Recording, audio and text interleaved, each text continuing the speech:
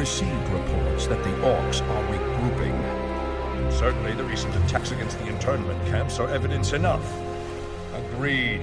The Horde is on the move. This is absurd. My nation will not stand by and watch as the Horde masses on our very doorstep. The orcs are not our primary concern here. How many times must I repeat myself? King Terinus, you must heed my warning. This plague that has gripped the Northlands could have dire ramifications. Wizards are just paranoid.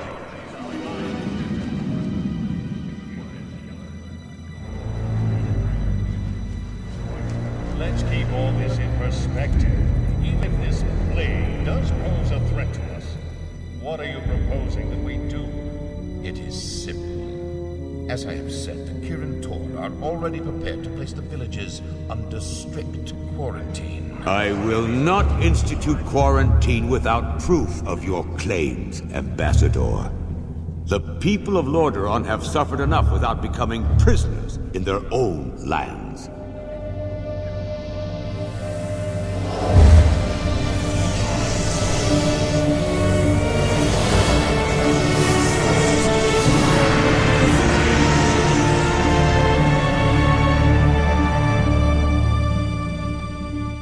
Yet prisoners they are, good king.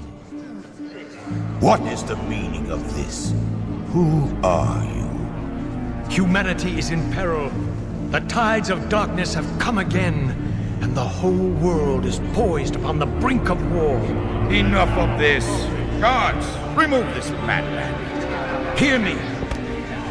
The only hope for your people is to travel west, to the forgotten lands of Kalimdor. Travel west? Are you mad? Old Ambassador, I don't know who you are or what you believe, but this is not the time for rambling prophets.